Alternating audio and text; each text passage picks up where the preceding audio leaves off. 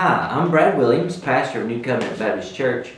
I just wanted to spend a minute to talk about something that's very important in the life of our church, or what makes us who we are, and that is the concept of covenant.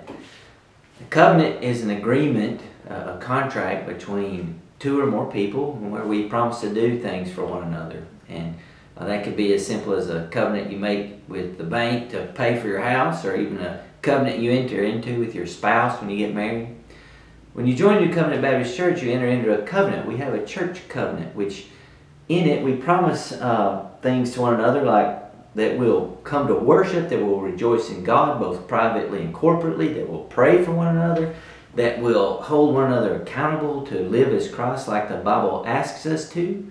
There are all sorts of promises and accountabilities inside of our covenant. And that's how we measure how we're doing as a church family, is how we're living up to this covenant as it is, as these precepts in our covenant are taken from the Bible. So if you're interested to know more about New Covenant's church covenant, just click on it there on our website at discovernewcovenant.com. Click on About, click Church Covenant, and then you can see part of what makes us unique as a church.